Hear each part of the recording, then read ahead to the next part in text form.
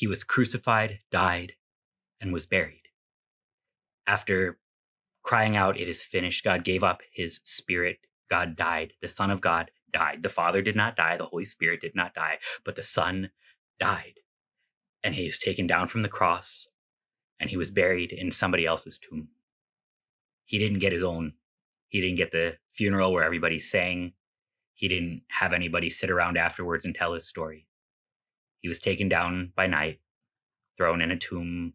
They had to come back later, Easter morning, to try and anoint him because it was done with such haste. This is a humiliating death, even as nice gestures are made within it. Joseph of Arimathea laid aside his own tomb. He saw such a gift in the crucified Jesus that he said, no, his death, I wish it would actually be closer to mine because something's going to happen. I think it's going to come undone. This is what Jesus does. He takes a thing and he bears it to its end, and then he makes it different for you. Not different for him, different for you. You don't have a God who simply climbs up the ropes to heaven and says, be like me and you can have like me. You don't have a get rich quick God. You don't have a self-improvement God. You have a goes into your very worst, bears the very worst of the very worst, and it becomes better for you.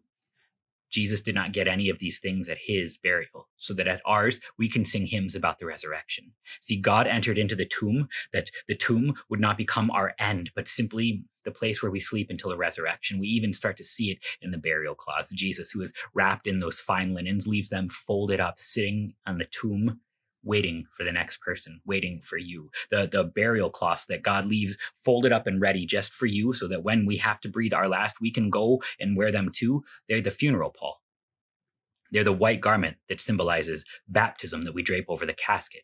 The white garment that symbolizes a baptism that we drape over the casket, because when we look at the casket full of the person that we love, we don't see death anymore. God went into that tomb and he made it something different. The pall for us is a call to life. It is a call to baptism. For we who are baptized into Christ, we've already been united with him in death. And so we will certainly be united with him in a resurrection like his. We can look through death because God has gone through death and pulls us along the way. That means when we confront the grave, we'll go singing hymns about Easter because we know this is not an okay thing. Death is never your friend. It doesn't have to be, though.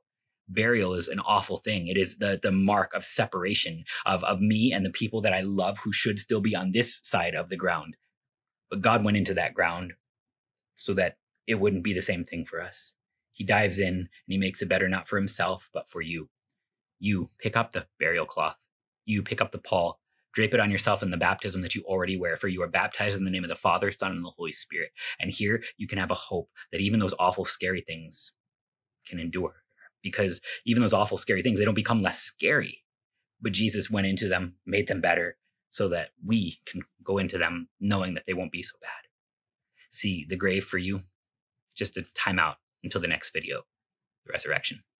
What do you value? At Concordia University, Nebraska, we value the equipping of church workers for lives of service to both church and world. In a culture where our faith can often be met with derision, our world needs ardent Christian leaders to rise to the helm and steer the next generation of Christ followers into new territory. You have the God-given gifts, we have the tools to uncover and develop them.